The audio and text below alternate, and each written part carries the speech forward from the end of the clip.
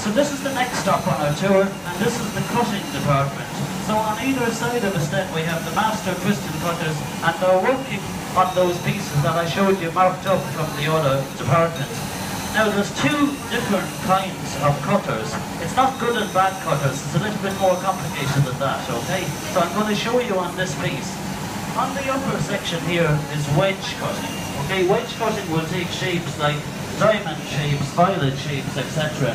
And that's one type of cut.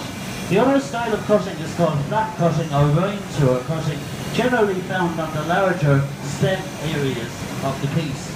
They're both separate crafts, so a wedge cutter doesn't do flat cutting and vice versa. A quality check is performed after the wedge cutting and a similar check after the flat cutting.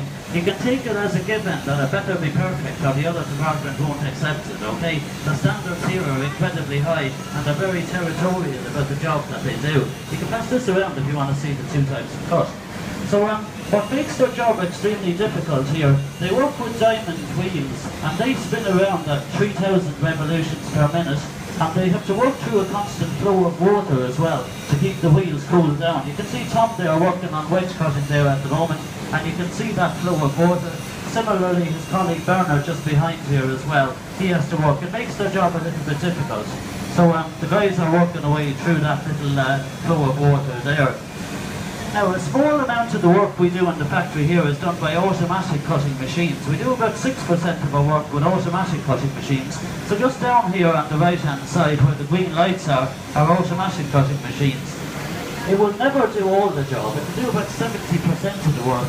Then when it's done then, it's passed up to the guys on either side to finish the job by hand. There's probably pieces spinning around in there if you want to have a look.